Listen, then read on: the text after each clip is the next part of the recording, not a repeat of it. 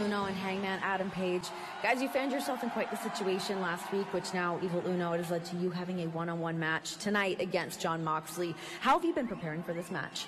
Well, how exactly do you prepare for Jon Moxley? The most You don't. And I've asked you guys to stay out of this 1,000 times, and I get it.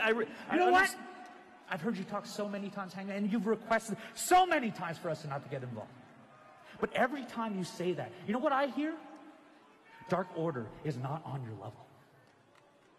So I have a request for you. No matter what happens in that match, from the bell to the bell, I do not want you to get involved. And if you were Dark Order, you would understand.